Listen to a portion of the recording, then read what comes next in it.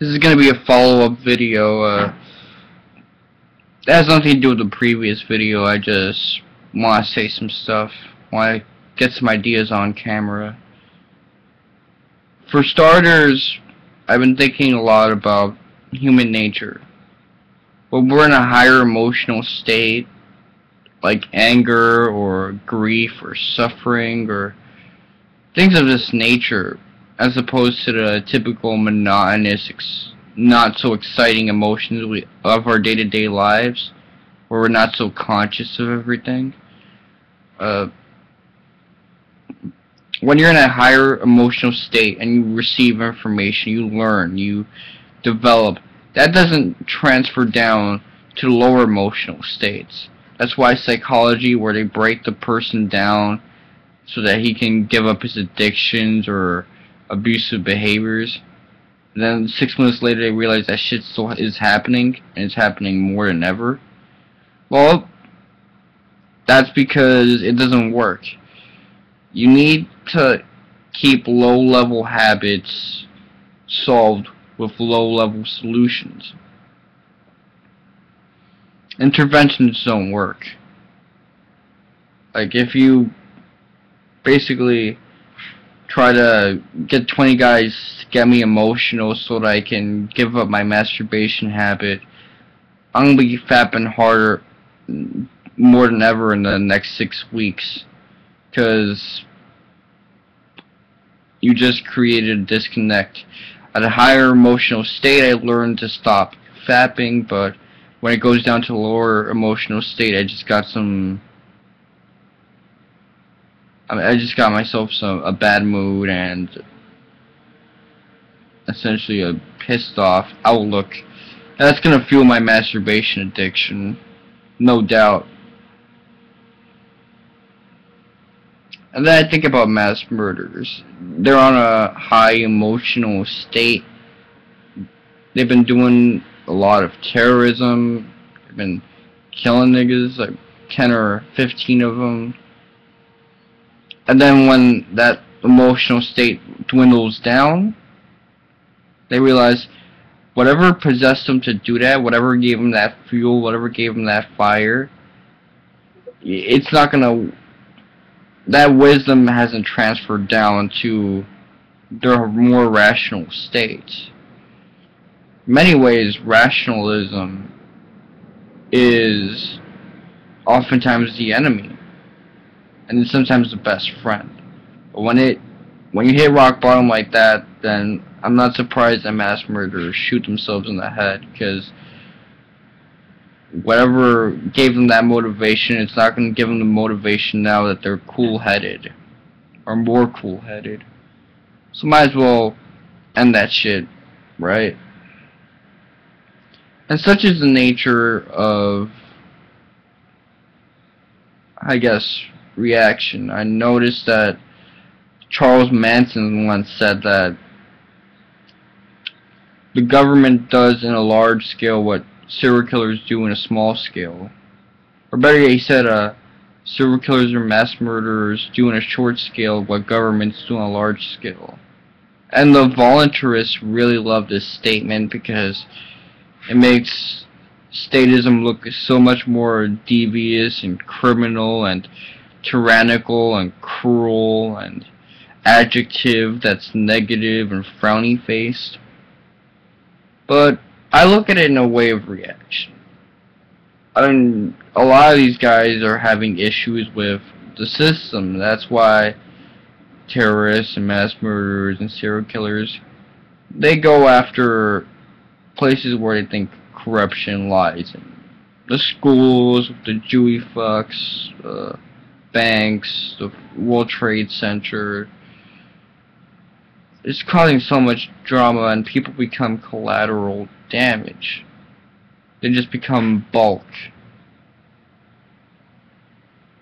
Of course, the person realizes it when they're heated, but when they're not heated anymore, all of a sudden, they don't seem like bulk to them anymore.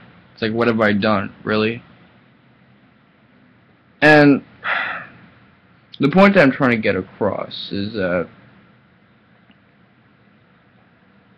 they see corruption, or they make the revelation, I should do something about this. When they get heated, they do something about it, and they realize when they're not heated anymore, they don't know why they did it in the first place. That information hasn't transferred to that lower emotional state. So, fuck. I mean, I'm like this when I get angry too. When I get angry, I basically like I'm a down nigga, so I might strike an inanimate object as opposed to a person. But then when I go down to a lower emotional state of rationality, the motive behind that, the logic, hasn't transferred down. So I'm thinking, what the fuck? Now I feel worse than ever. Ugh, man, look at this nice inanimate object that I ruined. Like that drawer over there. It's just so much regret. Ben Wolio once said that, why don't these terrorists ever go after a place like a porn theater or a strip club, where degeneracy and the Jewiness really does reside strongly, and the collateral damage isn't so bad. Well, those places do get harmed a lot. How lounges, bars, and other places, which I'm not saying they're like strip clubs or things of that nature. I'm not gonna be extreme and shit like that. Those places get shut up all the time. Very crime infested, very terrible. But it's not out of reaction. It's not someone saying, you know what, I'm mad as hell, I'm done with this bullshit, I'm gonna start shooting, I'm gonna start wrecking shit. No, it's really guys that are low level, and they just wanna do what they gotta do what they wanna do, because they lack agency. That's usually what it is.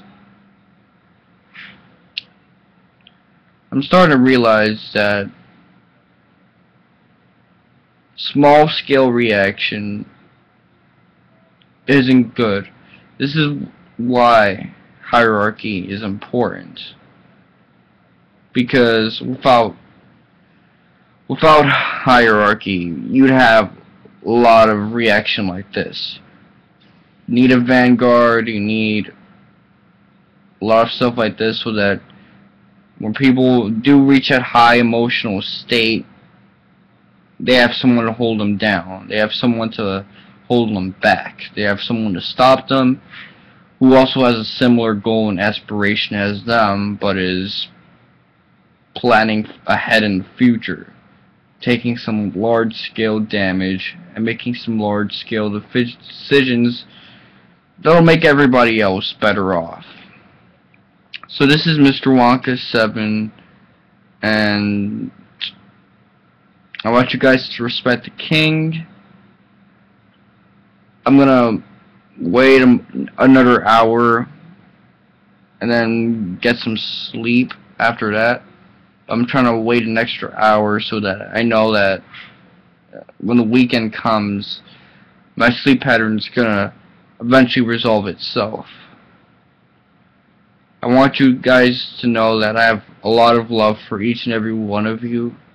You're my subscribers, you're my fans, you're my niggas. We ride or die, I'll die for you niggas. Like, fuck man, you guys are my bros. Except for you.